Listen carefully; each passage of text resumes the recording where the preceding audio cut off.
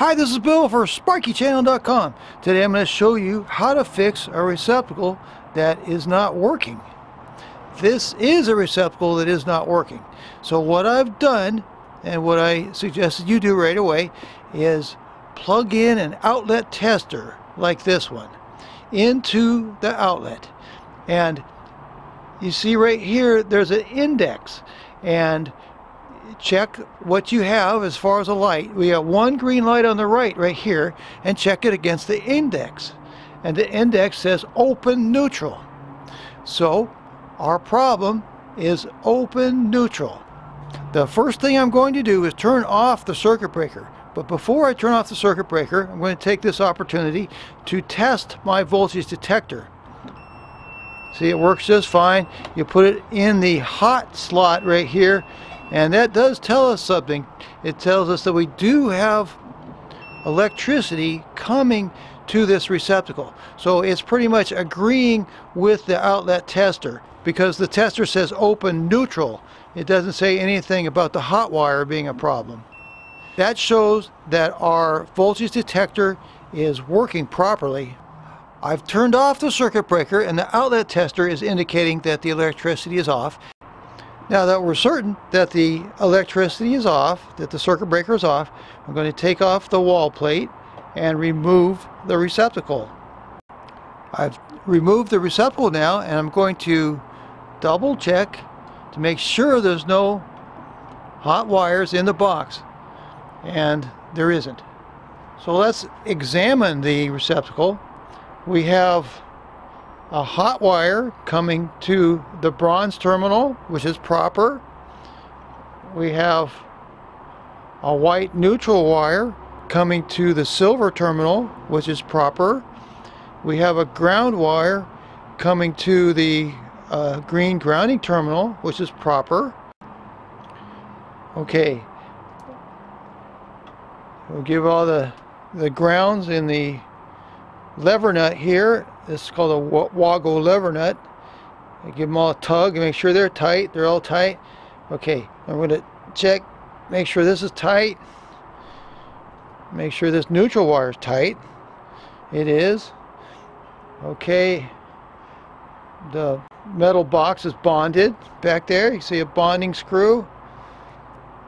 Everything seems proper in this box. I'm not finding any problem at all in this box. I don't see why it would be a problem here.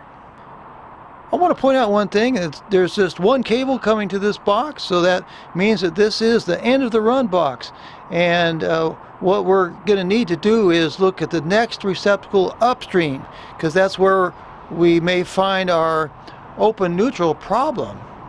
I have turned the circuit breaker on just briefly for this test. I'm going to go ahead and plug this in and see if we get two lights on either side. And if you look at the index, it says correct wiring. So this one is wired correctly, so the box on the left shows correct wiring. The box on the right has shown open neutral. Now I'm going to turn the circuit breaker off. I've turned the circuit breaker back off, and the outlet detector says there's no electricity in the box, and I'm going to use my voltage detector, and it agrees that the circuit breaker is off. So now I'm going to go ahead and take off the wall plate and remove the receptacle, and we're especially going to be looking for the neutral connection that brings the neutral wire over to this receptacle. I've removed the wall plate and taken out the outlet, and now I'm going to use my voltage detector as a double check to make sure that there is no hot wire at all in this box.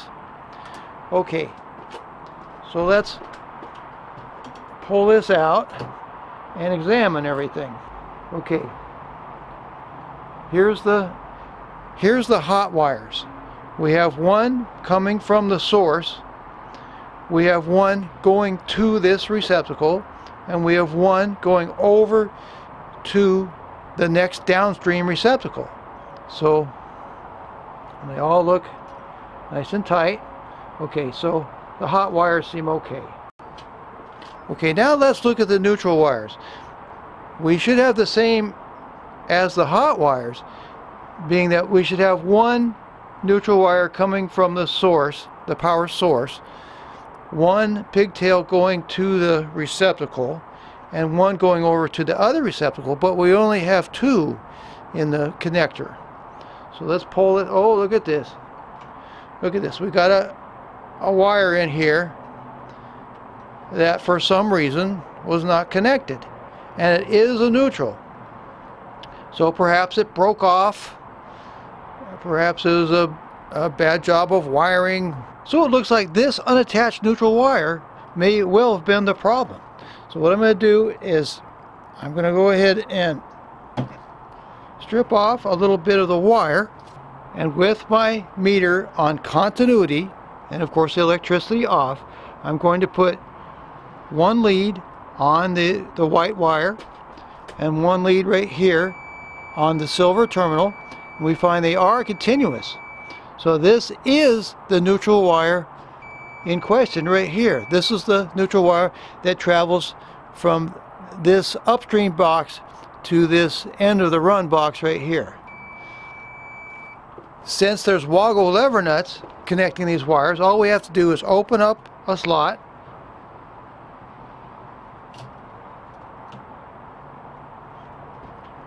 put the wire in the woggle lever nut, clamp it down, give it a nice tug and make sure it's connected. You can turn it around and you can see it's clear back here, so you can see that all three of the neutrals are in the connector very well.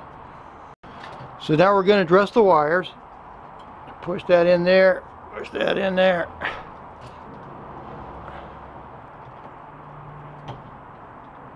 Now I'll put a couple wraps of black electrician's tape around the receptacle for safety. Tighten down the receptacle and put on the wall plate. Now I'll put a couple wraps of black electrician's tape around the original receptacle for safety. You make bends in the wires kind of like an accordion, and you just press it in. Now tighten down the receptacle and put the wall plate back on. Now I've turned the circuit breaker back on, and I'm going to plug my outlet tester into the original receptacle that had the problem, and we have the two green lights that indicate correct wiring. And we'll try it on the other part of the outlet. That works fine, and we'll plug it in over here on the first outlet. That still works fine. So everything works great. So that's how you fix a receptacle that isn't working due to open neutral. But the problem was not in this box. The problem was in the next upstream box, where there was a loose or cut or damaged neutral wire. I'll put links in my video description for the Fluke 117 True RMS Electrician's Multimeter, and I'll put links for the Fluke Alligator Clip Set, woggle lever nuts in the 2, 3, and 5 connector sizes, as well as the multi-pack that includes an organizer, the Fluke soft case, the Fluke voltage detector, and the Ideal circuit breaker finder, which includes a transmitter that is an excellent outlet tester, which I used in the video. The receiver and the transmitter together make an excellent circuit breaker finder.